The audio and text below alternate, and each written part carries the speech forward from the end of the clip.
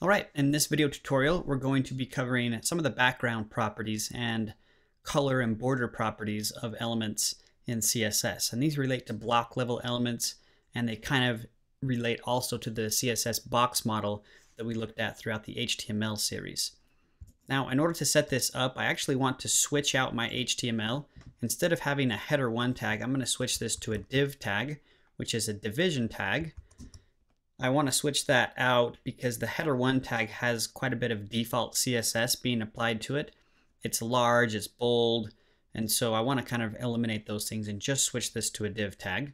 So if I save and come back and refresh my browser here, you can see I just have this little default div. You actually can't even see it, and the text is just the normal size. Now I also need to come to my CSS file and change my selector. I can no longer select the header 1 because it does not exist, so I need to switch this to the div. And I'll delete all these font properties as we're going to be working with the border and background properties in this series. So let's do a quick test to make sure this is still working. I'm just going to change the color to red and save and refresh. And you can see, in fact, that color does change red. So we're good to go. Now I'm going to remove that property. I just wanted to make sure that we were still linked up. And let's start off with some of these border and background colors. Now the very first thing we're going to look at is what's called background.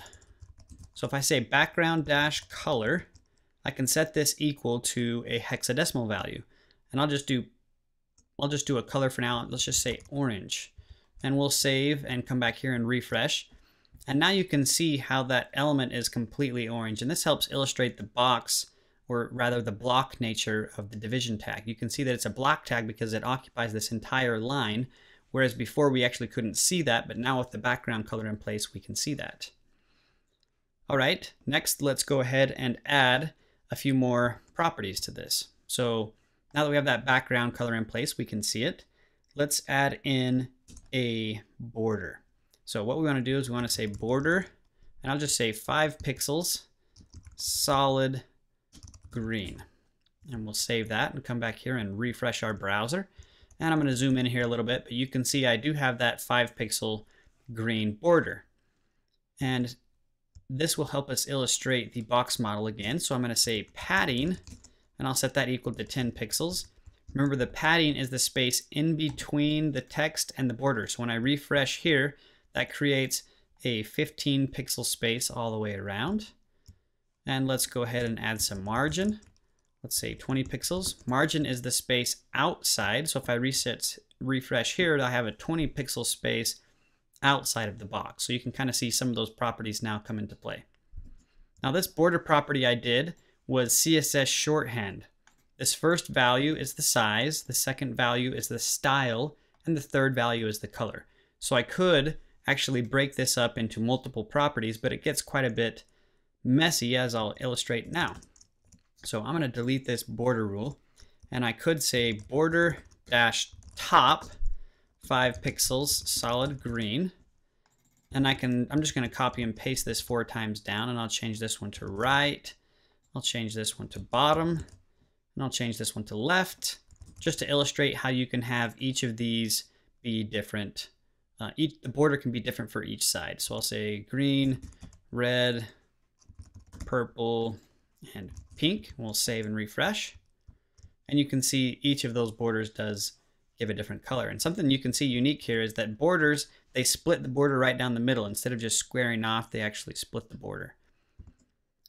Now the middle property here, the style, is also different. I can have one's called grooved. So let's save and refresh that. That actually doesn't work inside of here. Let's switch it to dashed. Dashed is an option. This will give it kind of a dashed line. If I was to zoom back out smaller here, let's actually set that to the bottom border. It might be a little bit easier to see there. Dashed, and save and refresh. You can see that's kind of a dashed cutout line. But there's several options here for the style. And then the size, obviously 5, 10. I can set this weight. I'll set this one to 15 and refresh. And now that's a 15 pixel border. So that kind of illustrates how you can change each of the borders independently from one another. And it gets a little bit more complicated if we were to do these without the shorthand method. So without shorthand, I would have to say border dash color, and I would set that equal to 5 pixels. or I would say border dash color dash top.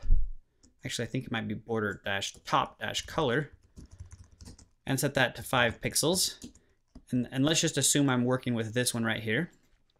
I would have to say border dash top dash style and set that to solid, and border dash top dash color and set that to green. So again, this is the longhand version, where this line would be the shorthand version.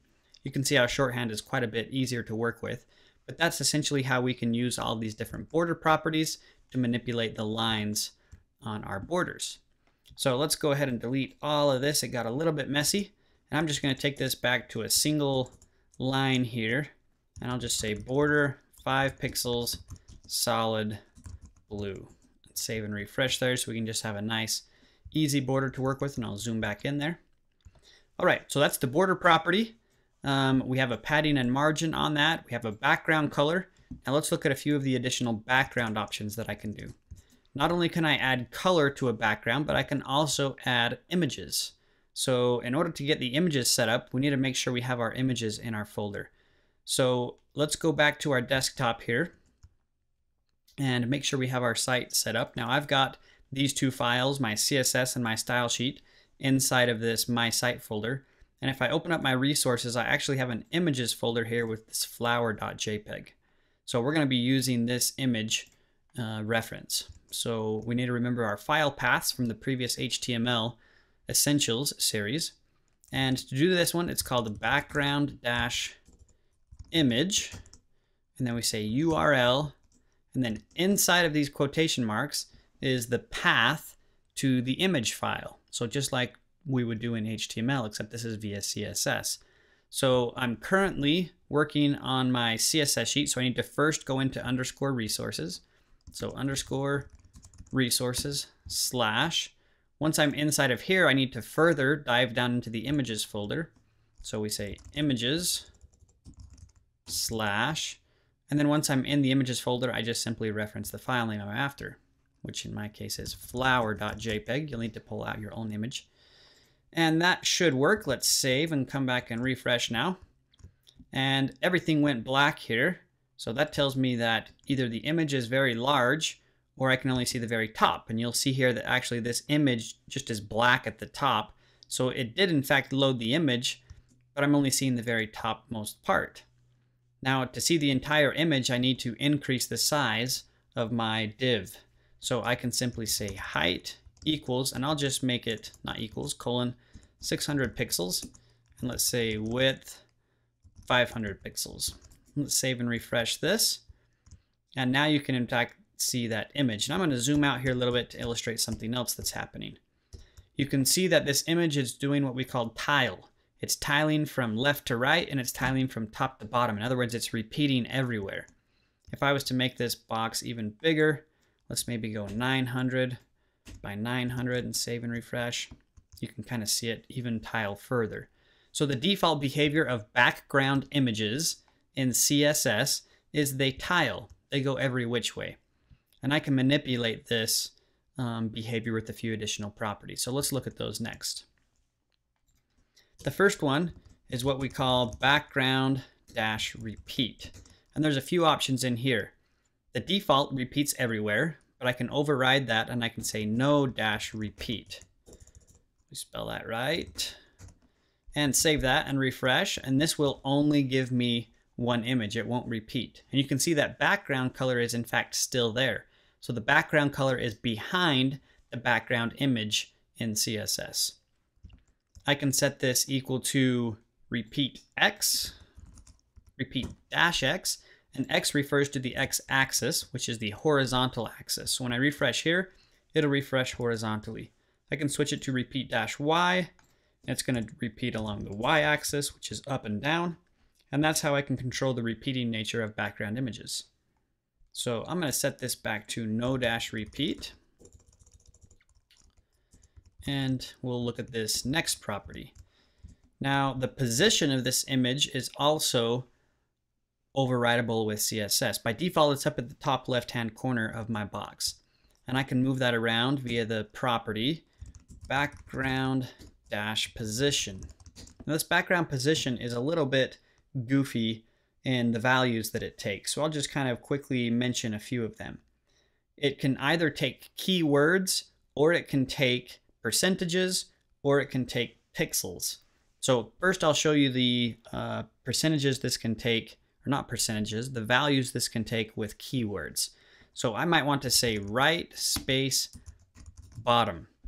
Now what this is going to do, it's going to align it to the right side and then down to the bottom. So I would expect this to appear down here in the bottom right. So let's refresh, and it does in fact appear down there.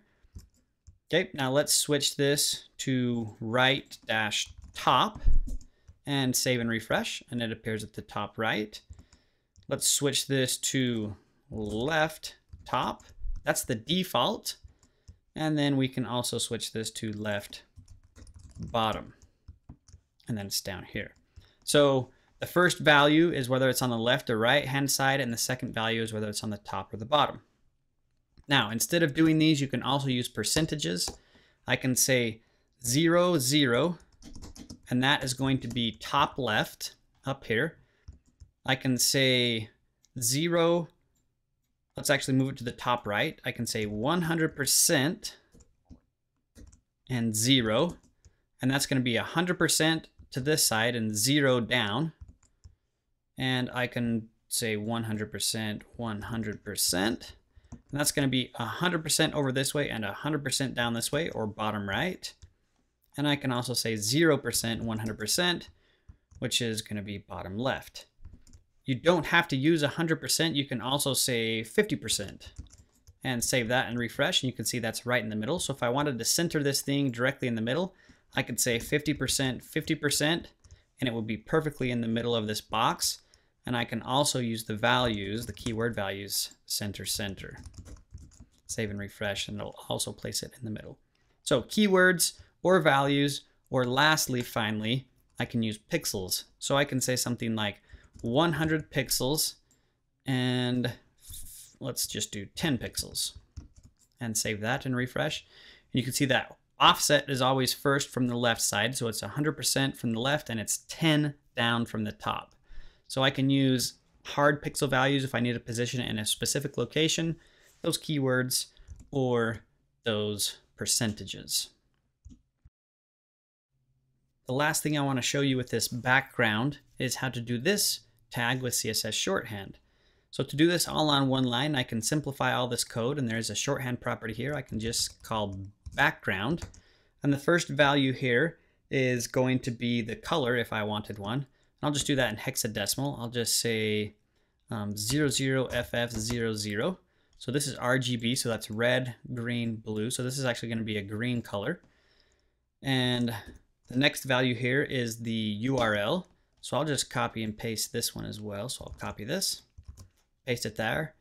The third value here is the position. So I'll set this equal to center, center. And the last value here is the repeating nature, and I'll set this equal to no-repeat. Now let's save and refresh this, and it's green, it's in the center, and you can see that I can do all of these properties on one single line with the CSS shorthand by just simply calling background.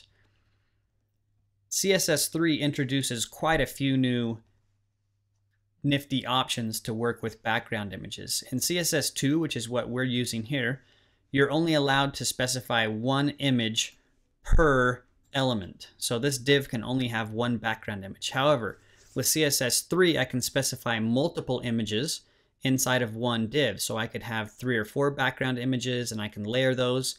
You're also able to size images with CSS3. I can take that background image and stretch it or shrink it, and I can clip the background image with CSS3. So I do have quite a few new properties, and we'll look at those in some of the more advanced CSS series later on.